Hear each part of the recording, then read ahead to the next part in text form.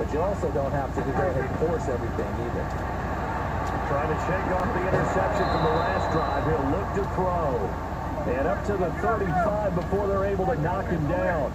10 yards there to start the drive, and just enough by about the length of the football for a first down. Prescott now. Throw left side complete. It's Elliott.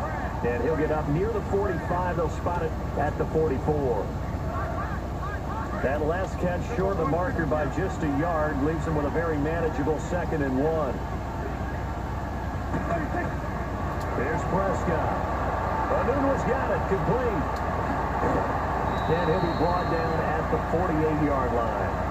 He's got his first catch here before halftime, and it goes for a first down.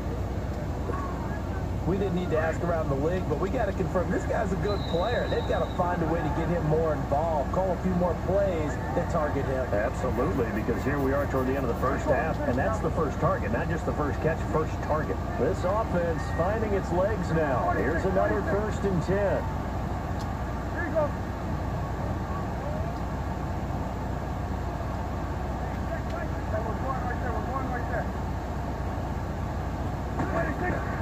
Prescott on first down. And it pops free. The collision there jarred the ball loose and brings up 2nd down. So after the incompletion on first, now 2nd and 10. Prescott yet again. He's going to rifle on deep left side. Got a man. It's caught inside the 10. That all the way in. Touchdown, New York. Robbie Anderson in the final seconds of the first half. And the Jets are able to close the gap just a bit.